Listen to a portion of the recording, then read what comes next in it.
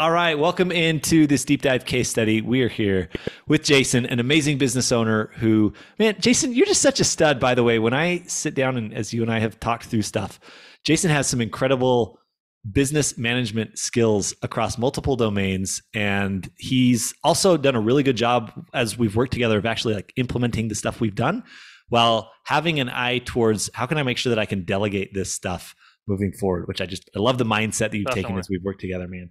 I would love for you to just briefly introduce yourself, the type of business that you run. Let's start there, and then we'll get into the next phase of things. Absolutely. Thank you for the kind words, Alex. I appreciate it. So I'm Jason Malki, founder and CEO of StrtupBoost. Essentially, there's two main pillars to our business. One is that we are essentially think of it as a startup business events ecosystem. We host about 25 tech events a year, mixers, panels, investor nights, expos. And our main focus is tech startups specifically. And the other part of our business, which correlates back to the events, is we're a digital agency. So we help startups across digital marketing, whether it be B2B or B2C.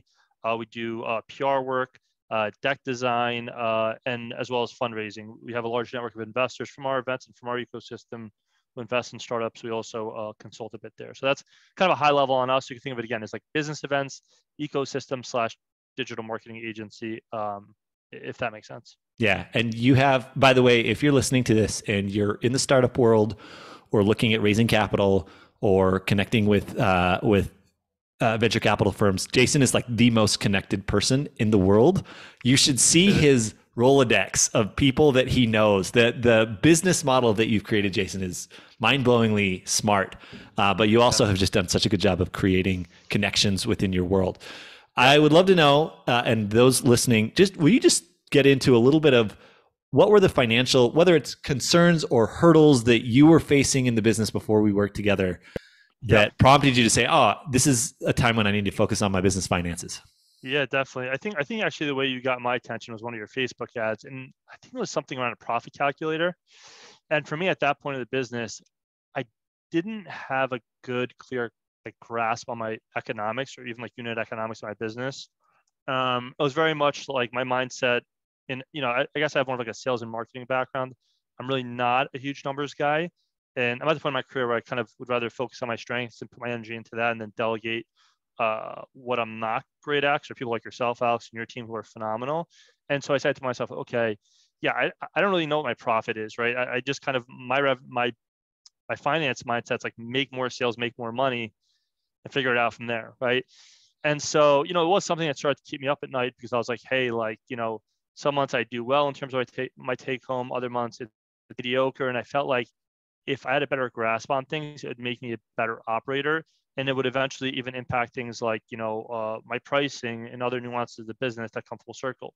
And to kind of compound that, I was also hiring, or I'm still hiring at the time of when I engaged you. So a big part of it was, hey, I need to have a very clear, compensation model for my team so that I have strong retention. Because I felt like, hey, look, if I came to an organization that wasn't clear on how I make money or how I can, capitalize on my efforts and get some sort of, commission on certain things, would I really be motivated? I feel like the answer is no. So there's multiple reasons we engage you. And I will kind of go into it, I'm sure later, but it really helped us through each of those nuances and create a lot of confidence. And honestly, I can sleep at night now knowing I have a legitimate, approach to my finances and our business model and, what my team gets for their efforts, whether it's their bases, commissions. And I mean, even to go a little deeper on it and not to kind of take too much away from what we'll probably get into, but when you point out certain things around things I didn't even consider, like delivery, I didn't even categorize delivery as a part of our expense model. It's just hey, sale, cost to pay employees. Be like, hey, no, who sold it? What's the unit economics there? Who's delivering that service?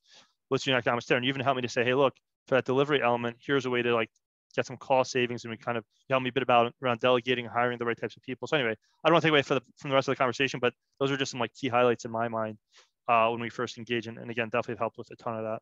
Yeah, I love it. And one of the conversations that we've had a lot about is the tax side of being a business owner. Yes. I'm curious what you felt like the questions that were swirling around in your head before we engaged together on the tax side. And maybe this is a two-parter. why don't you feel like we have gotten that as business owners before? Because it's one of the number one concerns that we get is taxes and how to deal with it.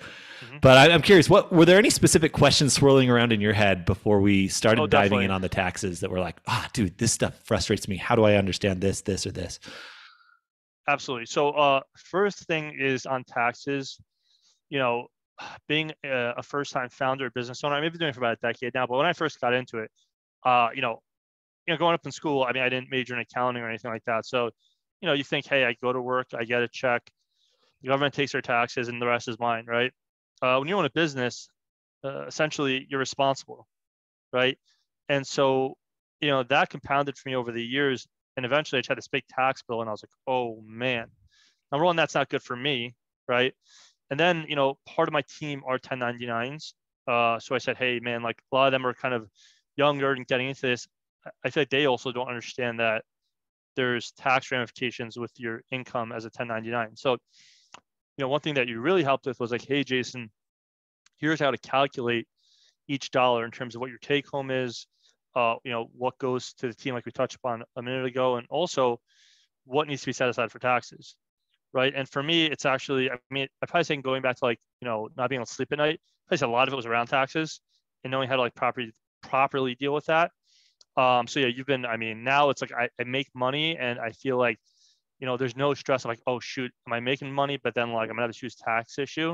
It's like, no, I know how to now like kind of facilitate that income in a way that mitigates kind of like that buildup of the tax bill. And for my team, I've educated them too. I said, hey guys and gals, like here's how that works. I recommend, you have a separate account like Alex has coached me on, and, set that aside for taxes. Yep. So that's been a huge win.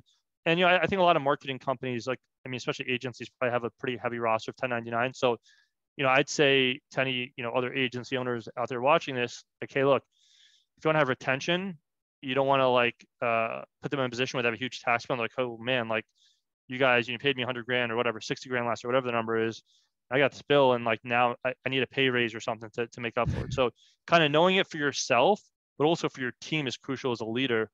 So that was absolutely huge. What was the other part of the question? I'm sorry. It was the No, tax and then you totally nailed it with that. And yeah, it's funny because I went through the same thing early on in my business journey, which is why we're doing what we're doing. We made, yeah, we made our initial money and it was like, whoa, what do I do with all this? And we were making all these plans and I was like, oh yeah, I think I have to save for taxes.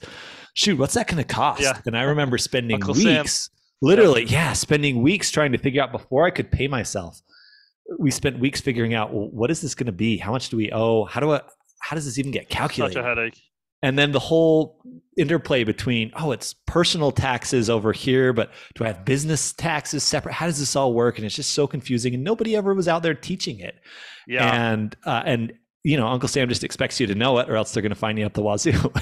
Yeah. And I mean, actually in that same vein, I mean, something you've also taught me, which I'm working on implementing now is, I am an LLC. I'm in the process of transitioning to a corporation because I think you gave me some certain threshold. I think it was 100 grand a year or something like this, where like I didn't even know about those tax benefits of becoming a corporation versus like an LLC. So like that's like another benefit that I'm gaining from you is like, hey, now I can have a setup where I have like a base salary, some dividends, and it's not just about hey, switch to this different entity. It's like, and here's why. So like for me, that's helpful because now it's like, you didn't give me a fish, you taught me how to fish, right? So for me, like that's, for someone who's an entrepreneur and, hopefully will most likely have future ventures, it's like, that stuff will stay with me for my career, which is huge, so that's some important nuance as well. Yeah.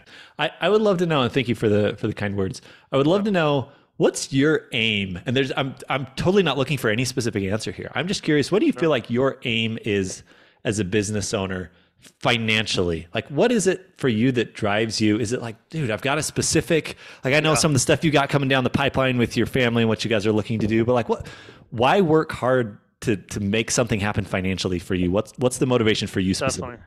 Yeah. I mean, I think, well, now I'm 35, right? So if you asked me that question when I was like 20 or 21, that'd have been very different. Back then I probably wanted to go out and have fun and, do certain, things I'd probably regret later. But now at this point in my life, I'd say, for me, it's actually something I think you've actually brought up. Well, you definitely did bring up, Alex, yourself, was like, I think one of our conversations, like, hey, like I think you said for you personally, like you wanted to retire your wife, I think was something that was like one of your goals. And like, that's starting to become actually one of my goals personally, where it's like, all right, how do I get to the point to where like, I'm in Alex's boat where like now my wife's retiring and like, we can start to grow the family and stuff like this. So I'd say now the motivation is a lot more, I think, a lot wiser, right? Like for me, it's like, have enough to like, grow my family, retire my wife. We're hopefully a couple months out from like buying a house. So, continue to have like that stable kind of savings that goes towards the down payment. So I think for me, it's like now the motivation is like help myself, my family, and honestly, my extended family, right? Like my parents, if I can help them, or, certain, siblings or whoever, just being able to like, help those who are close to me ends up being my motivation now. Whereas like back in the days, maybe it was a little more selfish when I was a little younger. Now it's more like, how do I help my family, my community, and that type of thing. So yeah, for me, that's like a huge, huge driver. And I think that's plenty for me personally, at least in terms of keeping me motivated. Yeah. I love it. And it's interesting how those motivations do change over time. You get into business initially thinking like, oh, I want to be able to just spend like crazy and do X, Y, or Z. And it's like, well, maybe there's something a little bit deeper here in terms of what I really want for my life. And that motivation often actually is the impetus for the kind of change that you've made over the past few months as we work together. It's like, oh, definitely. Gosh, like if I'm going to go get a home loan, or I'm going to go have kid, or whatever, it's like, oh, that changes how you start thinking about the business. And early on, you reinvest so much into the business, but then it's like, oh, wait a minute, just reinvesting back into the business doesn't satisfy everything else that life also demands. Yeah, I think also you're kind of touching on a broader point on essentially in my mind, like what I consider like company culture. It's like you want to have a company culture of like measuring twice, cutting once, right? So whether it's your finances or your marketing or your any other certain strategy or operation you want to like execute on as a company, it's like if you start to kind of have that top tier approach to everything. Look, sometimes you can do that in house for sure. Other times you do need to outsource because for two reasons, right? One is, again, if you want to grow and scale, you can't do everything. There's only 24 hours in the day, right? Two, it's like if someone else is expert in something and you're really a novice, it's like, is it worth the pain of like years of like doing your research, succeeding and failing? Whereas it's like, hey, or I could just turn to Alex, who does this for a living, and he can kind of help me through, essentially help me to save a lot of my energy and avoid a lot of pain, really, So to me, it's all starts to even come back to like company culture in my mind, and kind of how you think about scaling and that type of thing. I love it. Thank you for that. I would love for someone who's listening right now and it's like, hey, the stuff that they're talking about, I like the principles. I understand what they're saying, but what's it actually like? And is it going to be worth it for me as an individual? Would you just talk about what you feel like has actually served you well, or what did you like about the experience of working together that has worked to actually make some kind of financial difference for you in the business?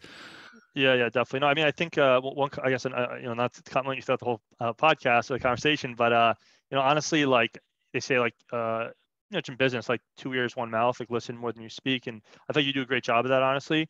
So for me, it was like I never felt like the experience was cookie cutter. I always felt like, hey, like Alex is listening. We're addressing very specific issues for my business and my challenges, and to the point to where like there's certain scenarios like you create a custom calculator for me. And like we went line by line, and I was like, hey, like this, I have this many people on this side of the team. Here's how I currently essentially like pay them out. I showed you my old kind of antiquated Google Sheets that were really time consuming. Like, all right, Jason, that's like archaic. Here's how to do that in like 2 clicks now. And like now at the end of the month, when I do my numbers, it's like 5 minutes versus what took me a half hour to 45 minutes, right? So, for me, it was like through the experience, I felt like you continually, kind of where it made sense and where I was efficient, we're willing to kind of get off the script and be like, all right, Jason, like I understand your very specific problem. Like we need to set aside like 2 or 3 calls just to drill down on that and create a process that's more efficient. So by the time you walk out of this program, you've solved for X, right? So I feel like for a lot of different business owners, like X can be a moving target. It can be different across businesses. So the fact that, you really hone in and work to, again, understand that, and then come with a solution, I think is huge. And I think that's really, if I'd have to guess, like probably the anxiety for a lot of people deciding whether or not to move forward with like your program or really any program is like, hey, am I going to be listened to? Are they truly going to like be able to solve my very specific problem? And at least in my case, and I can't speak on others, I would assume the answer is a grand slam as well. But for me, it was a grand slam. You guys really crushed it, hit out of the park, and super happy with all of it. Appreciate that. Thank you for the kind words. And the meaningful part of that from my perspective is that we not only had those conversations, but then we built the tools or talked about what you needed to do, and you went and did it. And that at the end of the day is what actually makes the change in a business owner is, look, get the right eyes or ears on your business. Takes two to tango. Yeah. It absolutely does. And you've been a very good business dance partner, for lack of better, better analogy there. So my question for you now is, how do you feel like what we've done has prepared you for the stuff that you want to accomplish next? I mean, we had some really fun conversations as we looked at, like, hey man, if you guys are going to buy this house, like, what is it, what do we need to generate from the business? And we're making cash decisions and all that. What do you feel like in terms of, okay, now that we've done this, I feel better prepared to blank in the future? What is that for you? Yeah. I mean, I think kind of just broader for a sec, like you kind of said earlier about like, I think you said something like, we all don't we haven't educated, or like myself, like again, like I was taking an accounting class in high school. I wasn't educated on it. I feel like I've been through almost like a school program, and that like, just like I learned, writing, I've learned more about accounting now in the real world. So I can take that, whether it's, all right, I need to calculate things to buy a house, to your point a second ago, or I am now starting a new venture and I need to build a sales team. I need to have certain like resources to be able to out of the gate have a good compensation structure. So to me, it's like it's multifaceted in terms of like what I'll take with me. And again, I'd almost again compare it back to like I took a course. Like I could have gone to an Ivy League online program for some of these schools and done it. But again, like that would even be something where like I'm just kind of another person in a classroom where I was like, this is like education on steroids. And it's like from an expert, one-to-one, like premium, like granular type thing. So yeah, it's almost like, but I almost think of it as like I'm walking with like a degree from, CEO Finance Academy type thing in my mind, at least, so that's kind of what stays with me as much as my bachelor's degree does, or some other, I've taken other sales courses where I've gotten certain certificates where, I put that on my LinkedIn, like, hey, I went through this program, for me, that carries weight. So when someone comes to me, maybe in the future, I'm going to raise money and an investor looks into my background and I tell her he has a sales certificate, he's got an accounting certificate through you guys, and then he's got his actual college degree. So it's like, all right, he's well-versed in, finances, sales, he knows, whatever you studied in college. So like, whether it's like literally a certificate or something on my LinkedIn or just stuff that I know now moving forward, and I can just apply in so many different ways. So I have your email. So if anything I don't know, I can just thank you. Yeah. Good stuff. Yeah. And my last question for you. And I mean, at that point, and the connection with you guys. I know you guys have an open line of communication now. So it's like, I carry that relationship moving forward in my career. And if anything I really need, I could always reach out and see if there's something there. So good stuff.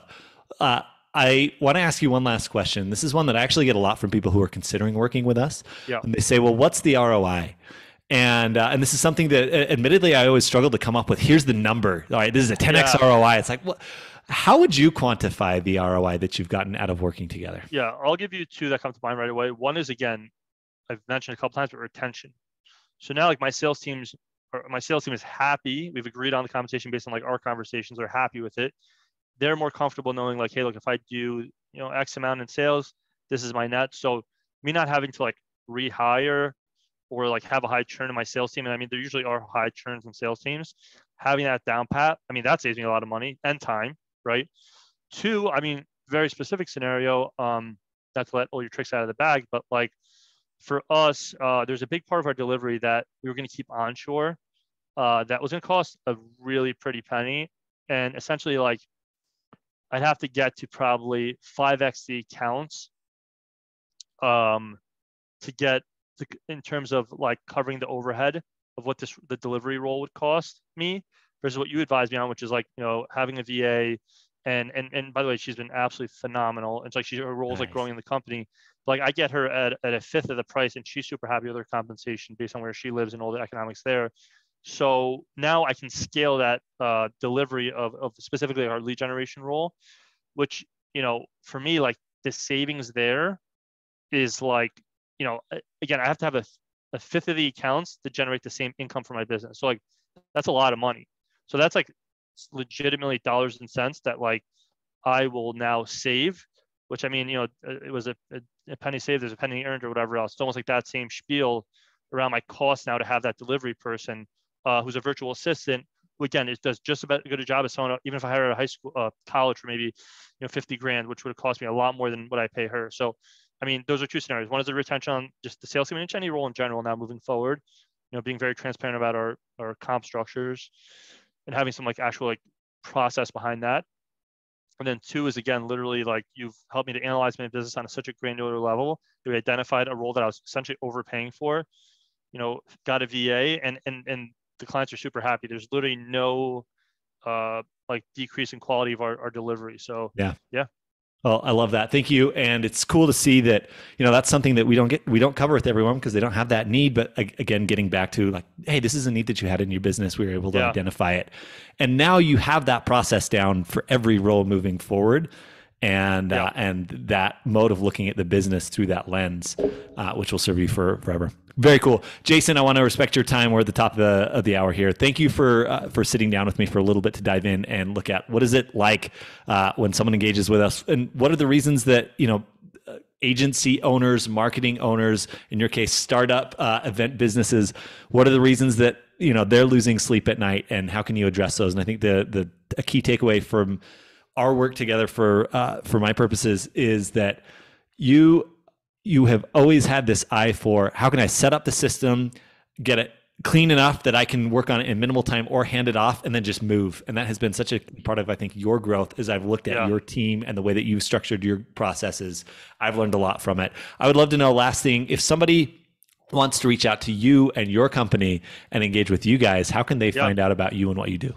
Definitely. Yeah. I mean, my direct email is jason@startupboost.com. There's no A in startup, unfortunately. So it's STRTUPBOOST.com. So jason@startupboost.com without the A. Also, if you go to our website, we have a newsletter that goes out about twice a week to about 30,000 subscribers. So if you want to keep up with, the startup ecosystem more broadly, we do a ton through our newsletter. We're very active there. And again, if you want to email me directly, line's always open. Love it. Jason, thank you so much. Appreciate you being on here, my man. Thank you, Alex. For sharing your story. We'll see you. Absolutely. My pleasure.